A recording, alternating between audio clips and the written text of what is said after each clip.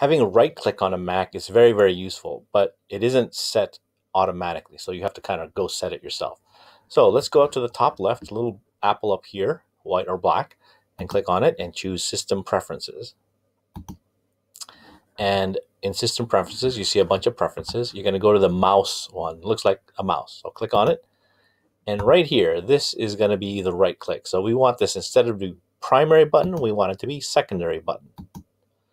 The way you can check that you have right click, go to the desktop, just right click, and you'll see this contextual menu. So once you can see this with a right click, that means you have right click. If you click here on the desktop with the left click, then you won't get that. So right click gives you a contextual menu.